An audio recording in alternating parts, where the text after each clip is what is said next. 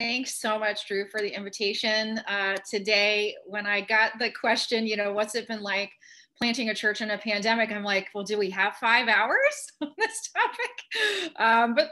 We don't have 5 hours. But I was remembering yesterday, actually, when you had invited me. I was so grateful to share, I think, at one of these gatherings back in May, I think, and about where we were at planting Hope Nomad then. And there were three things that I shared.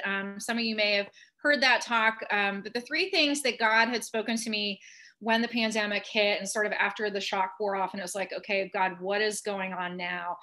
There were three distinct things that God said to me in that time. The first was trust me. The second was keep going. And the third was don't miss what I'm doing. And it's funny because I recently did an interview with a global leadership network that was published, and the author titled it, New Church Planted in New York City During Global Pandemic is an Act of Faith. And I mean, I didn't give her that title. That was her title. And some might say it was an act of faith. But I might also add that some said, it's kind of an act of crazy, Cathy. What are you doing? And I was well aware at the time that it was a little bit of an act of crazy. And there were many sleepless nights where I was like, what on earth, God, is going on? What are we doing here? But I just wanted to share briefly with you all today just a couple of things that I do know 7 months later. The first thing is it's been really hard. It's been really hard. And the second thing is, at the same time, it has been one of the greatest adventures I have ever been on with the Lord since I started my relationship with him way back in high school. And so I'm going to speak into both of those things a little bit, just to give you a little bit of background about, what's been happening with Hope Nomad and myself pastoring during this. Where it's been hard, number one is people. People. We know there was a lot of mass exodus of people in the city after COVID hit. It's still happening. We saw another kind of exodus in the summer, and there were due to so many different reasons: job loss, not being able to afford, the economic ramifications of that, being able to stay here in the city, very expensive city to live in.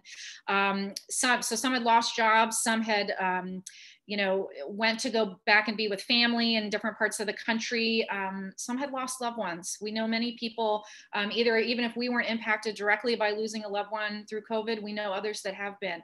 On top of the fact that normal loss is continuing to happen in life, right? And the natural causes of having to say goodbye to loved ones are compounded by the numbers of deaths that we've experienced here in the city. So people, I think, was one of the hardest things, is that we were like nomads, very much sort of scattered when COVID first hit, and are still dealing with that scattering of not having our whole team, kind of cohesively together even. Some other hard areas were certainly, again, the ramifications of the economic impact on our city in the way of financing. Things that we thought, financial streams we thought were in place that we had budgeted for, fell through, causing us to have to make some, severe budget cuts and salary cuts that we're still living with today, and having to really, lean out some of the implications of what the budget we had planned for, and now where we're at today. But more on that in a moment. The digital pivot was incredibly hard. Anyone on this call who knows me knows that I am highly relational. Starting a church digitally was not at all what I wanted to do. I would have never chosen it. It's been a challenge. It's been hard.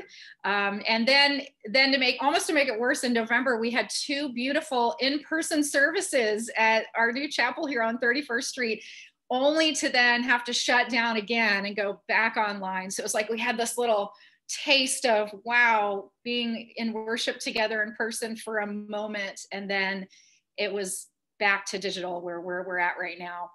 And, if I'm being honest, personally, where it's been hard is my own struggle and weaknesses.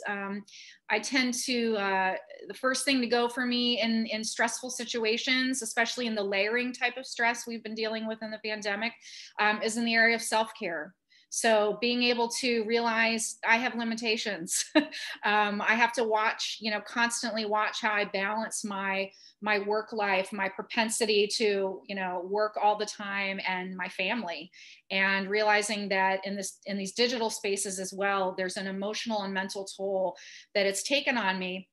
And as a pastor, the most important thing for me is that I am prioritizing my relationship with God, my own self-care, how I tend to not just my time with the Lord, but how I care for myself, how I care for my body, how I care for my mental and emotional health. So that's been hard. And then lastly, sort of this constant, what I'm identifying now is this constant state of lament. Daily realizing that there are still things, even, here we are at the end of the year, whether they are hopes, wishes, dreams, plans that I've had, lamenting the loss of those things and not realizing fully the impact of that really on a daily basis. When we started our vision meetings, as Drew mentioned, back in January of 2020, we had dreams. We had plans, we had things that we thought God was calling us to do. And so continuing to sort of recognize where those things are, and also grieving the reality that we are still in an unknown future, aren't we? We don't know when this is going to sort of end, if you will, what the new normal is going to look like in our city. And I would say mostly, though, grieving also for people, and the loneliness they are feeling, the lostness they are feeling, the loss of connection they are feeling, and that being a very real need, and dealing with the hardships and complexities of reaching people when we can't be, in person or in close proximity, and sort of navigating the challenges around that. So those are definitely some areas where it has been hard in terms of planting Hope Nomad. But I also need to pivot to the second point, which is that this has been the greatest adventure I have been on with the Lord in many years of ministry. And some of the ways that has been a great adventure is God has met me in deeper ways than I could have imagined in my lament. Acknowledging my lament and asking the Lord, can you meet me here, Lord? And sometimes that's daily. Lord, can you meet me in my brokenness? Can you meet me in my grief? And acknowledging that there are so many who are grieving right now, so many big things and layer upon layer of loss, but not minimizing my own loss in the midst of that, but acknowledging it and taking it to the Lord and saying, Lord, it's okay. And it's necessary to lament those things that we've lost, even if they're as simple as a hope or a dream. And the Lord has met me in showing me my limitations, as I mentioned, and where I need continued growth and my own boundaries as it relates to part of my self-care.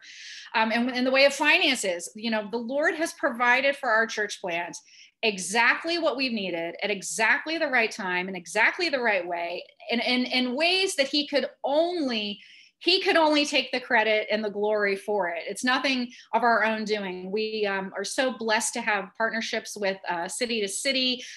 Drew Hyun, Hope Midtown has been generous to us. We have our denominational affiliation that we are connected to, that we have been provided for in ways that I would have never expected or planned for. And so we are just incredibly great for that. And what a great adventure of the ability to build trust, in the Lord's provision for us. We started our first online digital service on Pentecost Sunday, which is was a very significant date for us that we identified as the date we wanted to start our church on May 31st of this year. It was intended to be in person, but it ended up being online. And one of the reasons it was such a significant day for us to get that first corporate service out there was really, we had focused a lot on Acts 2. I'll read to you just a couple verses from the passage. If you know the day of Pentecost, when the Holy Spirit came down and descended on the early Christian followers, and they were filled with the Holy Spirit. And verse 42 says, they devoted themselves to the apostles' teaching and to fellowship, to the breaking of bread and to prayer. Everyone was filled with awe at the many wonders and signs performed by the apostles. And this was our key verse. all the believers were together and had everything in common. And so we have made, great effort on this adventure with the Lord to be together in the ways that we are able to be together and be creative about how we're doing that. A couple of amazing things that have happened that I would be remiss to not share with you. Exciting, adventurous things, wonderful things, provisional things.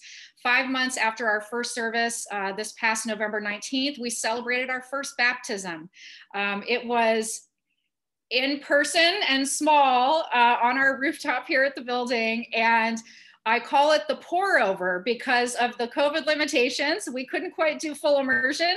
We didn't want to quite do sprinkle. So we did a pour over and it was incredible and beautiful. A young woman decided to take that step of faith with our community. And it was such a blessing. And we were in awe of how God brought all of that together.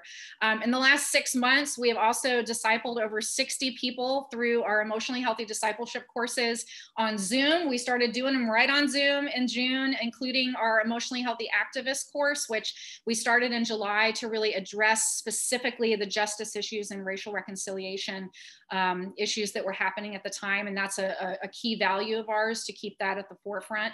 And these courses have been powerful and life-changing for so many people. I know many of you use them, but to be able to disciple all those people through a Zoom platform has been incredible.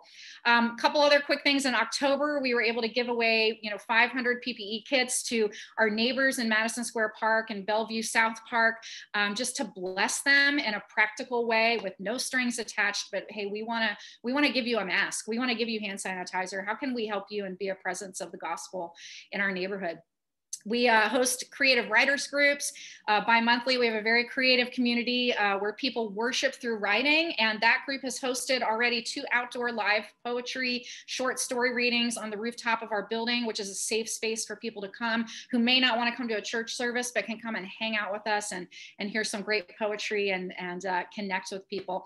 Next week, we're going Christmas caroling. We're handing out candy canes. And we've got a fundraiser coming up for a great organization called Reveal Beauty, which supports female survivors of domestic violence and sex trafficking through empowerment and celebration. So these are just a few things that God has been doing in our community, which have been an adventure. And just circling back to what God has been saying to me, what is God saying to the church? I can only personally speak to what God has been saying to me. We were only able to accomplish these things this fall because God specifically told me two more things in August. The first was focus on Monday to Saturday. Focus on Monday to Saturday. Focus on relationships.